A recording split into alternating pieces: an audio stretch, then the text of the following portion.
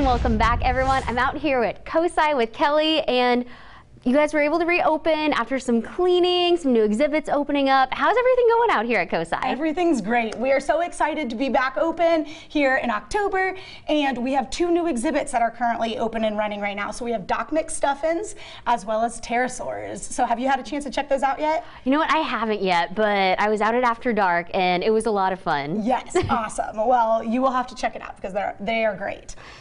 And it looks like you've got some fun Halloween stuff going on as well. Tell me more about these pumpkins and candy corn. Sure do. So with Halloween right around the corner, I thought we'd do a fun little simple science activity related to Halloween. And all that this experiment requires is actually just 2 ingredients. So we need styrofoam and we need acetone.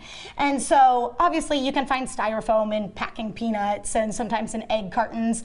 But today we have some Halloween related styrofoam objects. Much more festive. We are going to see what happens when we pour some acetone on top. So, first of all, I'm going to ask, do you have a prediction? What's going to happen Let me see. if we pour some of this on top of there? I feel like in the spirit of Halloween, something spooky is going to happen. Ooh, so we've got to have some prediction. sort of like form change, right? Yeah, I like that. All right, we'll have to check it out. So first, safety first, we have to always make sure we are wearing eye protection. So go ahead and put your glasses on there.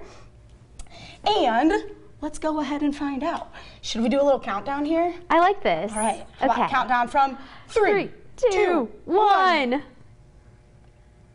can see some bubbling already happening.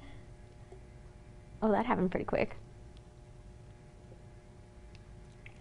And it appears to be melting here. It is. We have lost our pumpkin.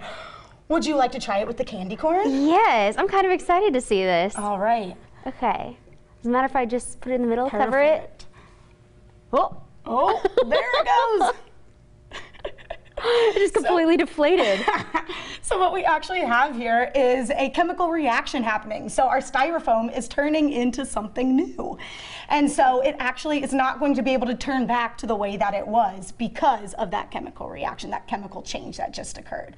Oh, wow. So do you want to go ahead and see if we can use another type of styrofoam and make this reaction happen again? I like this. This is kind of fun with the small ones. This time I have something a little bit bigger, perhaps a little spookier in the name of Halloween. Are you ready for it? I like this. I'm excited. All right, I have a couple of Halloween characters here. And should we see if we can make one of these guys disappear? We have our pumpkin head as well as Jack from The Nightmare Before Christmas. Should we try and see if we can do that? I like this. I'm excited to see what happens on the bigger scale. All right, perfect.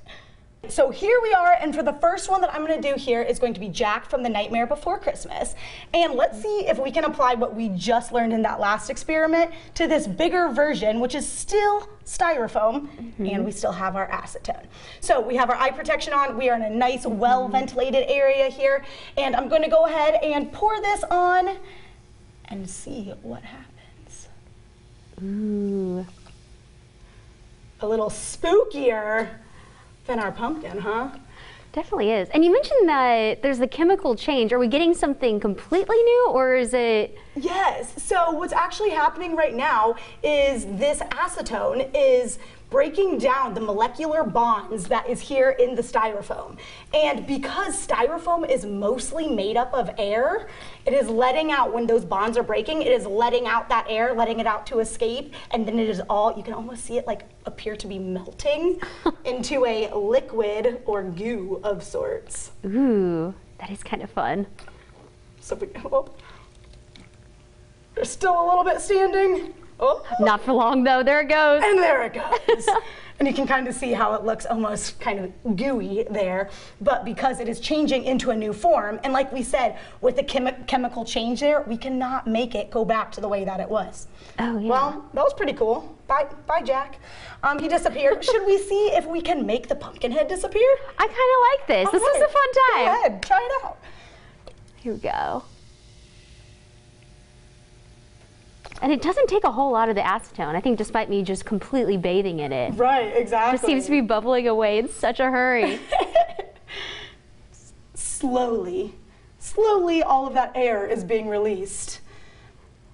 There's just a lot of air in our styrofoam here. So when it is poured on there, it is letting out that air. I believe styrofoam is like 95% air, actually. Which is pretty crazy. That's something you don't think about too, because you think of it in that very solid form, like you mentioned, like an egg carton or Halloween decorations. Exactly. So as you can see here, it's kind of it is becoming a lot smaller because that air is coming out. Oh. Well, excellent. Thank you so much. And again, COSI is open again, where you guys do all sorts of fun experiments. Absolutely. There's always something fun happening around our building, all kinds of experiments to see, and it changes depending on the day. So there's always something fun and new to see around here. But again, we have Doc McStuffins that is open right now, as well as pterosaurs, and those are here for a few months here, and so you'll have to come check them out while they're at COSI right now. Oh, absolutely. And remember, you can log on to cosi.org in order to reserve those tickets, check out which exhibits are coming through, or to watch this fun experiment again. You can log on to our website, nbc4i.com. So, Kelli, thank you so much for this spooky experiment. Of course. Thanks for helping me.